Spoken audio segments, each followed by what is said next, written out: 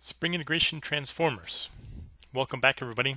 My name is Jim White with Intertech, and this is part 4 of our 8-part tutorial on Spring integration. In review, as we are in the middle of examining a number of Spring integration message endpoints, recall that in our last tutorial we explored filters. Filters are endpoints that sit between channels and select or reject messages based on either the contents or payload of that message or metadata associated to that message. Spring integration provides for a number of filters out of the box, and in part of your last lab you explored some of those. As well, with almost all components in Spring integration, they also provide the means for providing your own custom filter, which can be created with the assistance of a message selector. You also looked at a message selector and the development of your own custom filter as part of the last lab as well.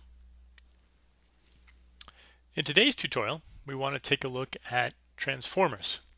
Transformers are yet again another message endpoint found in Spring integration. In particular, transformers convert the contents or structure of a message into a modified message containing either different payload or modified payload or different structure. I'm reminded of the Calvin and Hobbes transmogrifier. Calvin built out of a cardboard box a mechanism to change one thing into another. That's essentially what a Spring integration transformer does. It turns one message of some payload type into a new message of potentially different payload type. For example, it could convert an XML payload message into a JSON payload message. As we've come to expect with Spring integration comes with a number of built-in components for any type of message endpoint. In this case, the pattern doesn't vary for transformers.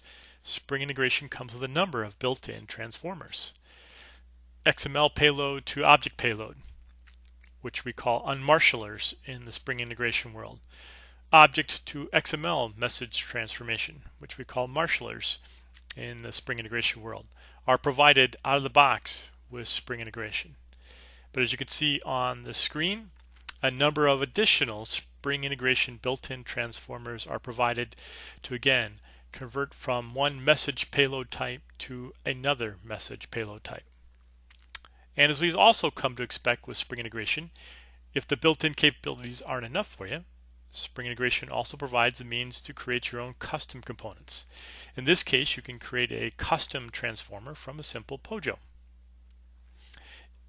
In the enterprise integration pattern diagrams, you'll see the transformer represented by the icon at the bottom of the slide.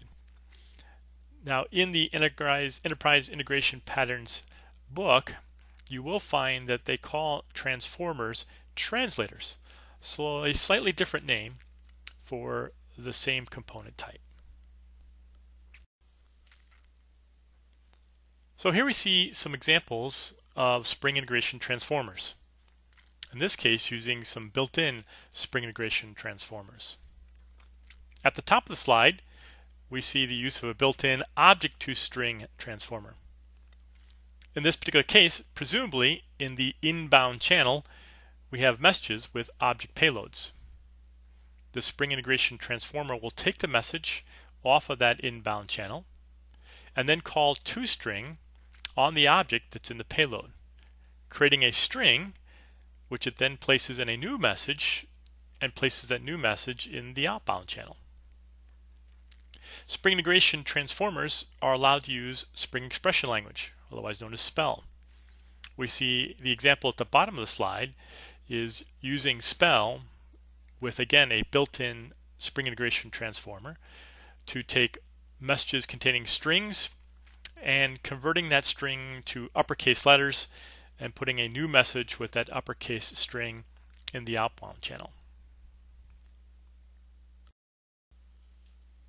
You're now ready to tackle lab number 4 of our tutorial series. In this lab, you'll get a chance to work with several Spring integration transformers. In the first case, working with a simple string transformer, one that uses spell to provide the logic about how you want the string payload to be transformed. In the second part of the lab, you'll actually create your own custom transformer, a Pig Latin transformer, one that takes a string and converts that string to Pig Latin. Finally, you'll get a chance to play with the built-in XML to object unmarshalling transformer, one that takes an XML message and converts that into Java object form message. As part of this lab, you're also going to get a chance to see service activator message endpoints, yet another one of the message endpoint types we have available to us in Spring Integration. You'll learn more about those service activators a little bit later on in our tutorial series. As part of this lab as well, you're going to start to explore annotations as a substitute or augmentation of configuration options with regard to Spring Integration. Spring Integration, and almost all of Java is moving towards the use of annotations to help provide for maybe some more simplifications in the configuration of our objects, our beans, and our components. Best of luck in lab number 4, and please join us as we continue to look at Spring Integration and Spring Integration componentry as we go further into our tutorial series.